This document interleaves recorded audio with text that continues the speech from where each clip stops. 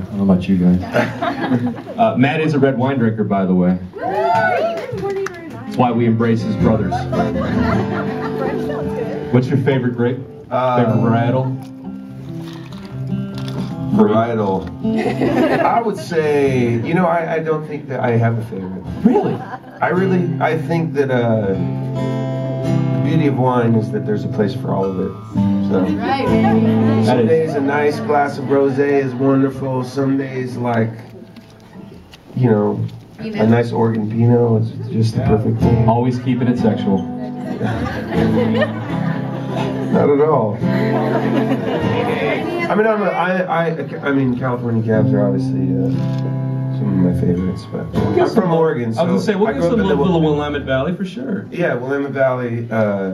I grew up like basically 15 minutes from some very popular wine producers and went to school with some of their kids. So on my one red M&M item on my rider at the shows.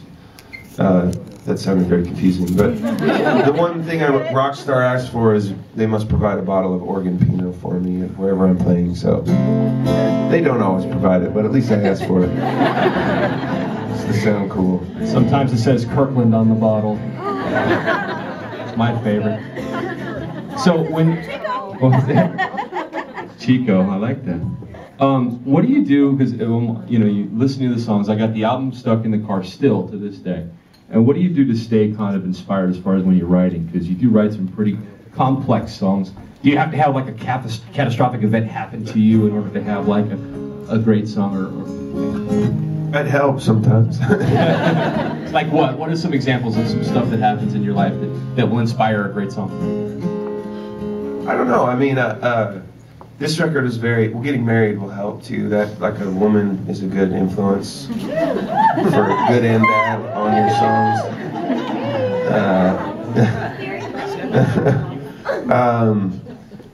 Yeah, I think that, I don't know, I think that you can make the very simple things into something profound. And, you know, you talked about the acoustic tour. There's a song called Learning to Love Again, which I love on my new record, which was just our road manager who was going through something, saying, like, I've always wanted to pull over on the side of the road and run through one of the fields of wheat, you know? And I was like, I pulled over, I'm like, well, here we are, man, let's do it. And he's running off through the field of wheat. And it became the song, you know, that was the real you, running through the fields of gold wide open, you know?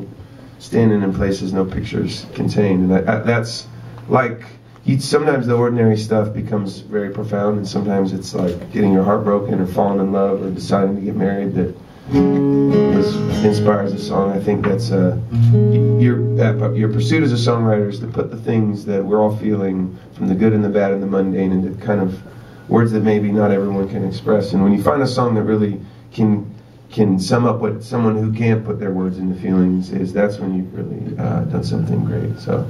Do you ever hesitate to tell people... It's NPR again. I know. Do you ever hesitate to tell people... intimate things? Well, intimate things, yeah, hey, like how much of your life do you put on there for display? Do you, like, to connect, you know? Yeah, I think for me, I've always found that I'm much better at, like, writing documentary type of... If I was a movie, I would be a better documentary than, like, Lord of the Rings.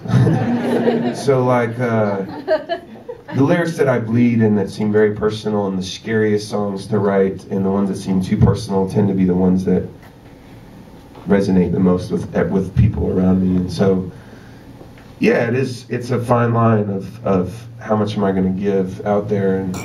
But I've made the decision to kind of be vulnerable and take what comes from that, and yeah. Speaking of taking what comes, does anybody have a question from the audience? Yes, in the back. You don't have to come all the way up, just yell it out. I can hear you. Hi. I'm a creative person, just like you are, and I know that when things are not right at home or in your life, that it's really hard to pull from that creativeness, and sometimes you might have a devastating loss, like a death or something in your family. And how do you get past that so you can get back to that creative flow? to start writing again. What do you do when you have block? We went to Dr. Phil now. I like this. Wow, yeah. What was your name?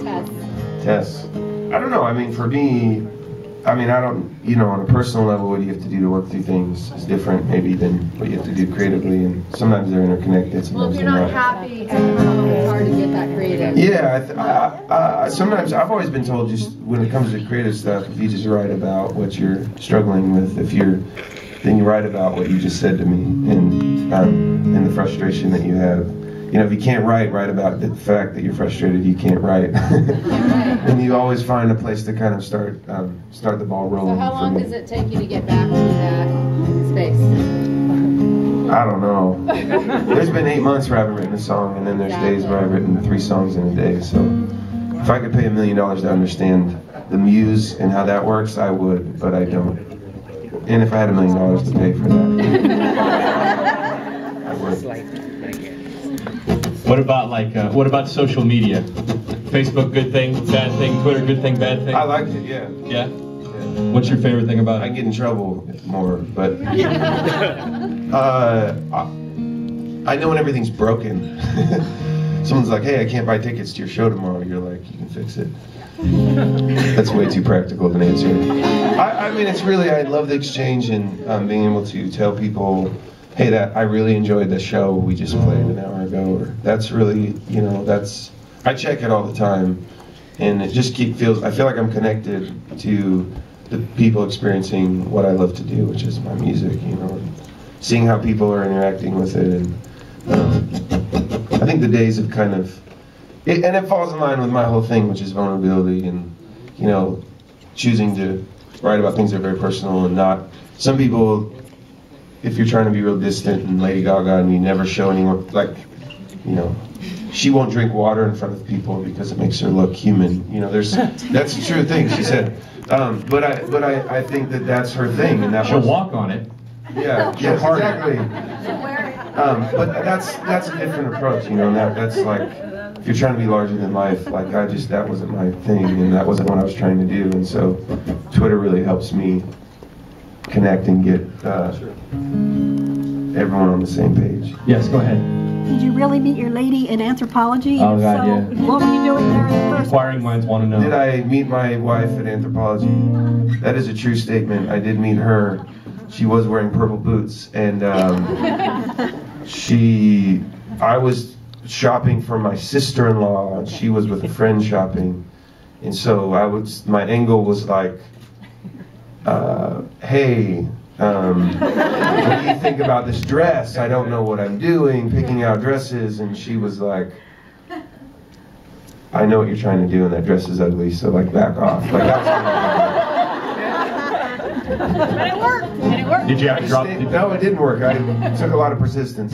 Did you drop your own name anywhere in the conversation?